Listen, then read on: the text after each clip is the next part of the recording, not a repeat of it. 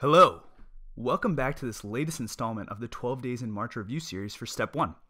This is Kiran Mullur returning again to introduce our first in this three-part video series that will focus on our dear friend, the brachial plexus, a notoriously frustrating topic for students to master on Step 1. As so many of us know, the brachial plexus is quite a meaty topic, and therefore, to maximize the absorption of this information, I've divided this review into a three-part video series, with each part honing in and focusing on a different portion of the brachial plexus, as demonstrated on this graphic. In part 1 today, I'll be introducing the brachial plexus and the roadmap that we'll be utilizing throughout this review. Once completed, we'll return our attention to the long thoracic and musculocutaneous nerves. This is going to be a good one. Let's jump in. Recall that the brachial plexus is an intricate network of nerve fibers that provide sensory and motor innervation for the skin and musculature of the upper extremity, including the shoulder, arm, and hand. The plexus is formed by the anterior or ventral rami of the 5th, 6th, 7th, and 8th cervical spinal nerves, as well as the 1st thoracic spinal nerve. The brachial plexus is divided into 5 main parts: roots, trunks, divisions, cords, and branches. This can easily be remembered by the acronym REACH to drink cold beer, or Rowdy Tom drinks cold beer.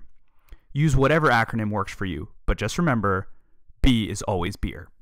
Injuries to the brachial plexus is the topic most frequently tested on Step 1 because it requires you to know the anatomy and be familiar with how specific lesions in the brachial plexus translate into characteristic clinical findings. In this series, we will emphasize the pathoanatomic approach favored on Step 1. The board examiners tend to focus on the 5 terminal branches of the brachial plexus.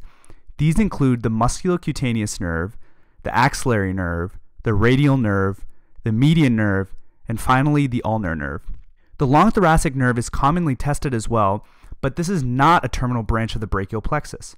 Remember, each of these nerves has a specific sensory, motor, and proprioceptive function that you should be familiar with. Nailing questions on Step 1 will require that you are familiar with the course of these nerves as they leave the spinal cord, the muscles and dermatomes they innervate, and the deficits produced with particular nerve lesions. In this video, we will now return our attention to the long thoracic and musculocutaneous nerves. In the next few slides, I'll cover all the high yields related to these nerves and some of the key buzzwords and phrases examiners love to use when asking questions related to these two nerves. Let's begin our discussion of the long thoracic nerve. Unlike the other nerves, this is not a terminal branch of the brachial plexus. It derives directly from the C5 to C7 nerve roots exiting from the spinal cord and travels inferiorly along the lateral chest wall, going on to innervate the serratus anterior muscle. Recall, the primary role of the serratus anterior is protracting and upwardly rotating the scapula. The superficial course of the nerve leaves it very susceptible to injury from trauma or stretch. For Step 1, you will see vignettes that talk about long thoracic nerve damage in the setting of mastectomies and lymph node dissections.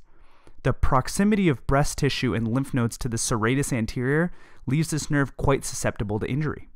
And here's the classic image to keep in mind. Injury to the long thoracic nerve produces the wing scapula.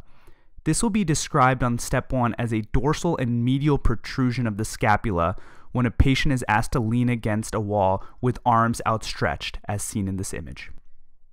Now let's introduce the brachial plexus roadmap that we'll be using throughout this video series to help better contextualize exactly where lesions are occurring and which nerves are affected. We will be investing our time and energy on the terminal branches of the brachial plexus, which are shown on the far left of this image.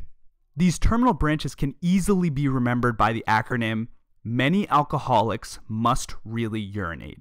M for musculocutaneous, A for axillary, M for median, R for radial, and U for ulnar. Let's finish up this introductory video by talking about the first of the 5 high-yield terminal branches of the brachial plexus to know for Step 1, the musculocutaneous nerve. This nerve derives from the C5 to C7 roots and the lateral cord of the brachial plexus.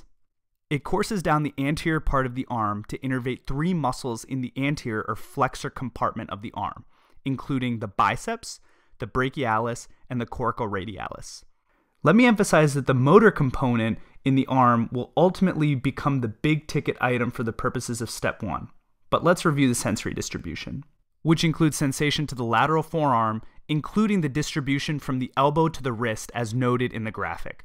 So remember, think lateral cord and lateral forearm for the musculocutaneous sensation. Moving on to key pathoanatomy. Based on this brief discussion, how would you expect an injury to the musculocutaneous nerve, namely a traumatic injury, to manifest? Correct. Injury to the musculocutaneous nerve will result in loss of elbow flexion, forearm supination, and sensory loss at the lateral forearm. And this makes perfect sense based on our understanding of the muscles in the arm that the musculocutaneous nerve innervates. Here's a summary slide of all the key take-home points. Remember, for the musculocutaneous nerve, remember two big words, lateral and flexion. It arises from the lateral cord and is responsible for lateral sensation of the forearm. For step 1, remember its primary role is flexing the elbow. And that's it. Thanks for tuning into part 1 of this 3-part series. Don't forget to tune into parts 2 and 3 as we continue our brachial plexus adventure. See you soon. This is Kiran Mullur signing off.